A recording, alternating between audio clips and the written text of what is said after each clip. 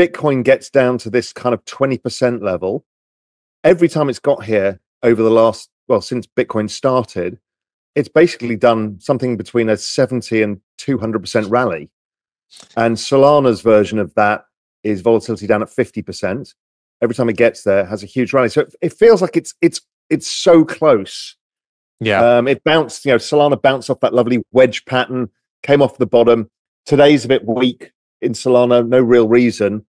And it just feels like the next move is, the ripening of the bananas. Real Vision CEO Raoul Pal believes that Bitcoin and Solana are up for massive rallies this cycle, and here's why. In his recent podcast, Pal discusses his latest outlook about the exciting future of Bitcoin and Solana based on their past performances. He is focused on the recurring pattern in Bitcoin's market behavior. He notes that every time Bitcoin's volatility drops to around 20%, the cryptocurrency has historically responded with substantial rallies. These rallies, he points out, have ranged from 70% to 200% gains. This observation is significant because it suggests that Bitcoin's market often enters a phase of low volatility before experiencing a strong upward movement. Meanwhile, Pal notes a similar pattern when it comes to Solana. He mentions that Solana's volatility tends to decrease to around 50%, after which the cryptocurrency typically experiences a major rally. Recently, Solana bounced off a wedge pattern, which in technical analysis often signals a potential reversal or continuation of a trend. This bounce off the bottom of the wedge indicates a positive technical sign for Solana. With that being said, let's take a look at some clips from a podcast with Raoul Pal. Please take a little moment to show your support by liking the video and subscribing to the channel. Thanks and enjoy the video. I think we finished the consolidation period. It's very typical around the halving time, the election cycle. It usually does this and usually finishes in July, maybe August. We also, don't forget, if you look at Fed net liquidity, it collapses into the end of every quarter. So that's as people the banks window dress their balance sheets. So we saw Fed net liquidity come off very sharply. Today should be the last day, and then it gets rebuilt again. So whether that affects assets as well, even though it's quite well flagged in advance, possible. But overall, I think the price structure of what everything looks like, it looks like we hit the base. Solana, I'm looking at the chart. Solana in April, we came down to just below 120, came to 118. We then rallied up, back down, formed this wedge, perfect pattern. My guess is we just go up from here. I wrote about this in Global Macro Investor a couple of months ago. My view here is the same as Arthur's, who's also a GMI subscriber. But I think we're being set up by the BOJ for a nice spectacular bit of shenanigans. BOJ are very clever at what they do. They've been manipulating FX markets forever, and everybody loses money trying to fight them. My guess is they're sucking in the last positioning now. Chinese need money too. The Japanese banks are the Eurodollar market. They're the largest participants in the Eurodollar market now. They're short of dollars, which was the point. Yeah. Somewhere, the US is going to give them infinite line to be able to intervene. And that will flow back through the banks, both into treasuries and also to China, who desperately need the dollars. And the Fed don't want to give them a direct liquidity line. So if there's a source of instant shocking liquidity that can come, the most perfect setup would be the Fed cut, Japanese intervene. That would just nuke everybody. And I've seen the Japanese do this many times before, and they tend to do it with the approval of the Fed, because that way you get bang for your buck. We know that Yellen's been in China twice. So, Yellen is the world's biggest bond salesman, well, junk bond salesman. She's the Mike Milken of the era. She used to sell those bonds, and the Chinese are saying, we ain't got no dollars to buy your bonds with. It's a really simple equation. And it's like, okay, let's figure this out. How can we get you dollars so you can allow your property developers and everybody else to pay their dollar interest debts, and you can recycle it into treasuries? And I think it's via Japan. Generally speaking, the market's fixated in dollar yen's going to 200, 300. Oh my God, it's collapsing. They've lost control. Okay, so that's where the current narrative is. And people expect intervention at some point soon. They're waiting for it. It's really going to be about the size of intervention, because if they go big, it shows they've got the backing.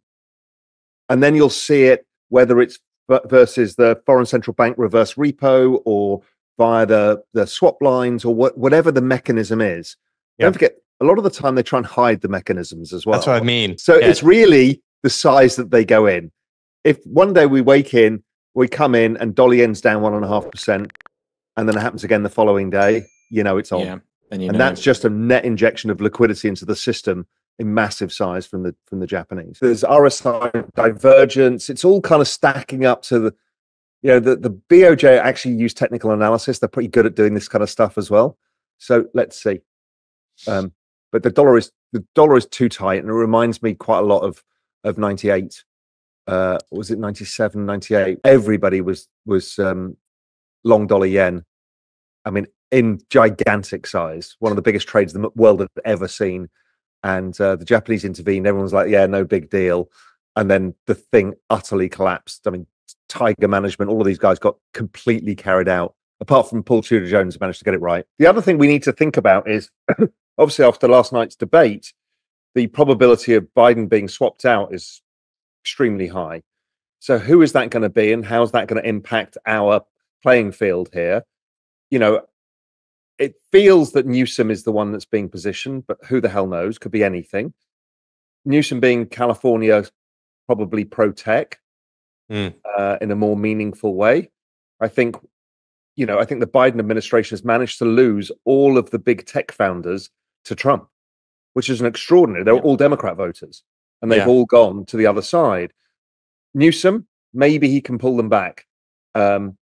Because don't forget, it was Newsom who was organizing Xi to come and meet them in California. That's a whole other story. But there's I don't know, that's the thing we all need to think about, is what's the probability that Newsom is pro-crypto. In other news, renowned crypto analyst Michael van de Poppe predicts a bullish reversal for Bitcoin, despite its recent struggles. In a recent post on X, he suggested that Bitcoin might dip further before recovering significantly. Van de Poppe notes that a reversal could occur when Bitcoin reaches the $60,000 level, a point he believes will trigger a bullish divergence. He also highlighted the potential approval of a US spot Ethereum ETF by the SEC, expected to happen next week, as a catalyst for a Bitcoin price rally. The potential approval of the US spot Ethereum ETF is seen as a major event that could boost market sentiment. Analysts speculate that this approval could enhance institutional interest and overall investor confidence in the cryptocurrency market, benefiting Bitcoin's price alongside Ethereum. This development is anticipated to positively impact the market, potentially driving Bitcoin's price higher. Concerns about Bitcoin miners selling their holdings have also been addressed. James Butterfill, head of research at CoinShares, argues that these fears are overstated. Despite miners selling over $1 billion worth of Bitcoin this year, Butterfill points out that this only represents 1% of total Bitcoin held, which is relatively minor compared to 2% in 2018 and 2015. This analysis suggests that the impact of miners' sell-offs on the market is not as significant as initially feared. Currently, as of making this video, Bitcoin is trading at 61,565 with a slight increase, and its trading volume has decreased by 12.6% to 22.48 billion over the past 24 hours. Now, let's get back to what Raoul Pal has to say. I'm putting out a video, probably go out today, which was just showing all of the relative things that I'm looking at for this, why I think the trade is on. And the Solana Bitcoin chart is super clear. It's a beautiful stair-step consolidation, Same with the ETH one. So again, they all hit the bottom of the wedge, triangle, channel, all of the relative continuation patterns, goes higher.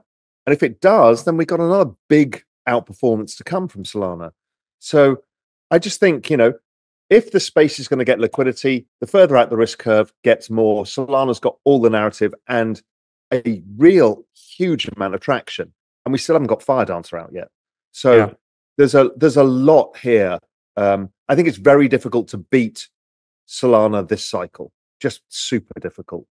Even if ETH manages to find a massive use case, it's suddenly, YouTube is being tokenized on Ethereum. It's still going to be very difficult to beat the narrative and the momentum that's currently behind Solana. Global liquidity has been flat. That tells us no new liquidity. the business cycle hasn't really turned positive. That tells you earnings aren't being reinvested, or people aren't making money. So you're kind of stuck in this no man's land for now, and the next one will be the ETH ETF. So that'll be new money into crypto land, and then we can all play with that money for a bit. It's basically how it is. We need to think of it as this is a crypto land economy, and for crypto land economy to grow, we need foreign direct investment or even hot money flows. Either way, we need fresh capital in. The liquidity cycle finishes around the summer, i.e. peaks. But many times, usually, the crypto market doesn't peak until the end of the year. So could it peak earlier?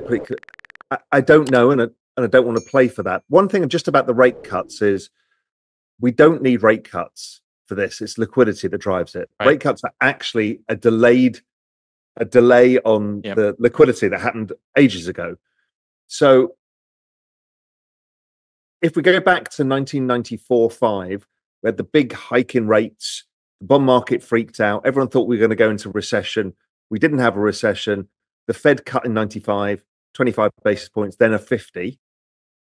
Rates were still miles higher than the low from 1993. And the Fed was on hold until 1998, until the Asian crisis. That was the strongest period of outperformance in market history. So I just like stability is fine, as long as there's liquidity. All of our forward-looking stuff just says the business cycle improves from here. And so there's a bit of chopping around, a bit of noise. Everything says it improves, which is kind of what we should expect into macro summer. We don't need it to go lower. We don't need to do anything. It's been below 50 for a long time now, one of the longest periods ever, much like the yield curve has been inverted. So no, I think it gets stronger, and that's a good thing. It brings earnings back into the economy. Those earnings get recycled into crypto. When people are feeling more secure in their jobs and all of that, and they're earning a bit more, or their local businesses earning more, money gets recycled. So I'm just positive on that. Pal mentions that all forward-looking indicators suggest that the business cycle is set to improve from this point onward. Despite some fluctuations and noise in the data, the overall trend is expected to be positive. He expects this improvement to align with the concept of a macro summer, a period where economic conditions are favorable. This implies that the economy won't need to decline further and can instead begin to recover. Finally, as earnings improve and people feel more secure in their jobs or businesses, the additional income is likely to be reinvested, including into cryptocurrencies. Pal believes that when the economy is doing better, people have more disposable income and are more inclined to invest in assets like crypto. Now guys, if you're watching this video, you're clearly interested in crypto. If you want to stay most up to date on the crypto and Bitcoin world, make sure to subscribe to my daily 5-minute crypto newsletter. It gives the latest expert predictions, any breaking news, and top on-chain analysis all in a nutshell. Click the first link in the description to join over 60,000 others in becoming a better crypto investor right now. Anyway guys, that's all for today's video. I hope it brought you some value. I'll see you all in the next one. And as always, all the best.